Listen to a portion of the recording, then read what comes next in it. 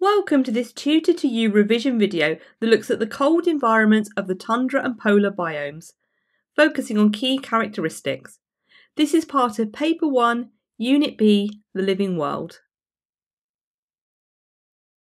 We will start off by describing what we mean by cold environments. We can categorise cold environments into polar or tundra. The polar and tundra biomes are the regions surrounding the North and South poles, with average monthly temperatures that are always below freezing. Cold environments cover 1/4 of the Earth's land surface. They are found at high latitudes where cold, sinking air generates freezing winds and the sunlight is thin. In the southern hemisphere, it is the continent of Antarctica, which is a landmass covered in ice and is home to the South Pole. In the northern hemisphere, it is the northernmost parts of Canada, Russia, the part that we know as Siberia, Norway, Sweden and Finland, as well as Greenland and Alaska. These all surround the North Pole.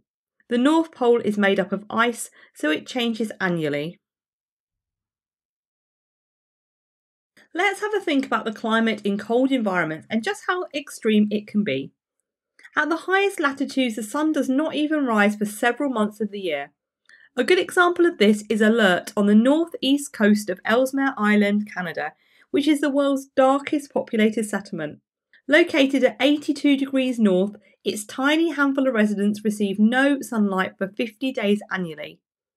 The most extreme example of a cold environment is Antarctica, where it is less than zero for most of the year. Few people want to live in such extreme conditions. Cold environments can be categorised into the polar and tundra biomes. So what's the difference between the two?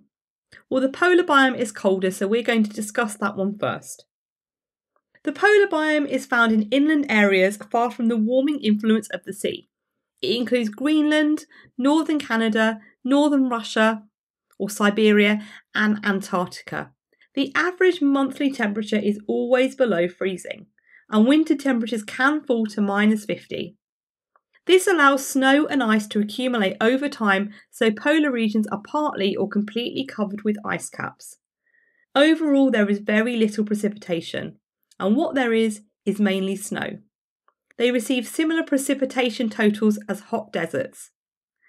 This is because the cold air cannot hold much water vapour. In polar regions, the soils are permanently covered by ice, so therefore they're permanently frozen. Some plants such as mosses and lichens are found on the fringes of the ice.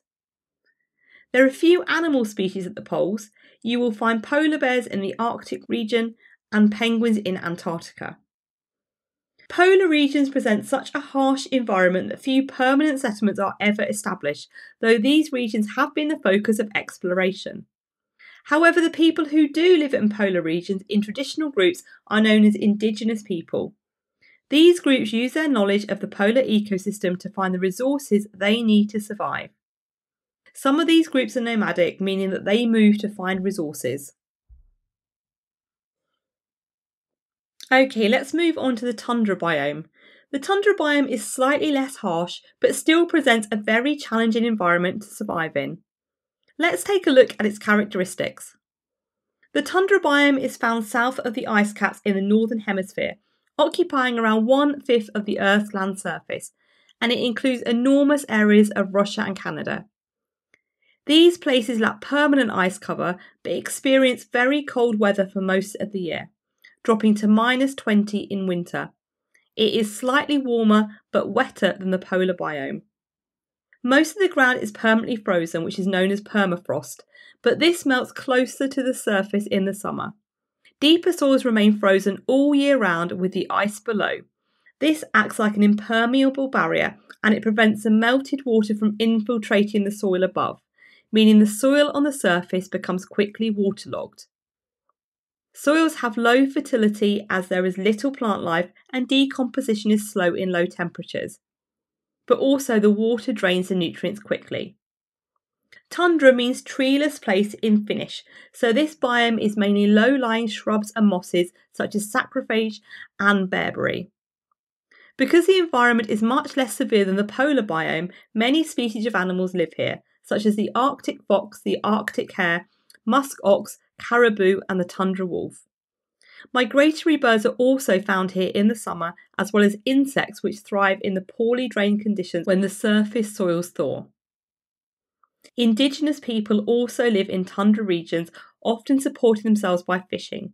However, in tundra regions, permanent settlements are being developed close to new developments such as oil fields in order to benefit from the jobs created. Economic development could have a major impact in this fragile ecosystem. That concludes this Tutor to You revision video focusing on the characteristics of cold environments like the polar and tundra biomes. Thank you for watching.